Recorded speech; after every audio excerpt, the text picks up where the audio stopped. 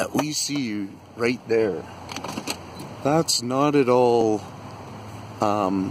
standard for these trees. It really isn't. They're supposed, that middle shoot that's in there will probably disappear this winter, along with many of these ones in here. Most of these ones never have been plucked of their middle shoot, except for maybe when they were little guys first on the park.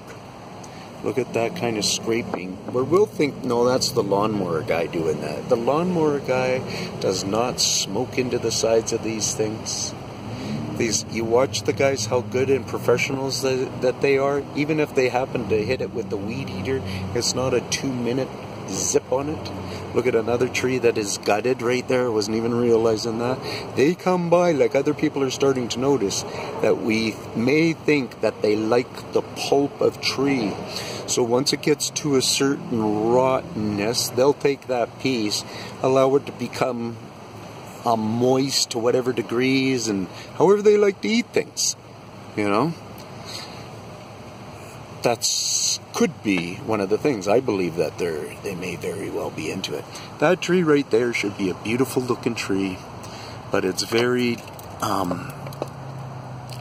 so heavily intaked of water and stuff. It sweats heavily. That's the one that I said, hey, this tastes like sap, like a really sweet sap that somebody should be figuring out how maybe they can bottle it coming off of the leaves. But you can just see the droopiness and the discolor in them and stuff like that. We've had a marvelous summer. A marvelous summer. Like, we had great rain. We had just great weather. So these trees right there, different species, but look at how that one is, and those couple over there are beat up compared to those ones over there by our main entrance and stuff. A lot of stuff just looking around. See all those yellow, see that orange? That was done by them. That is not fall setting in. Go look at even some of your evergreens. See all those leaves in there? That is not fall setting in. That was all plucked in away. See those red trees over there? Those ones very likely could be of the death that the Bigfoot put into them. Why? I don't know.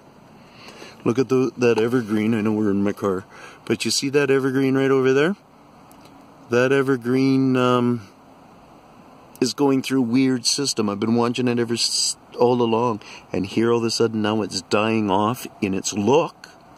But it's not really dying off. It's just dying off in its look.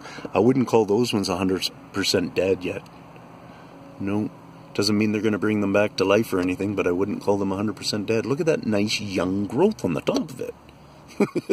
The very end one. Peace out, Tinman. You just have to get it.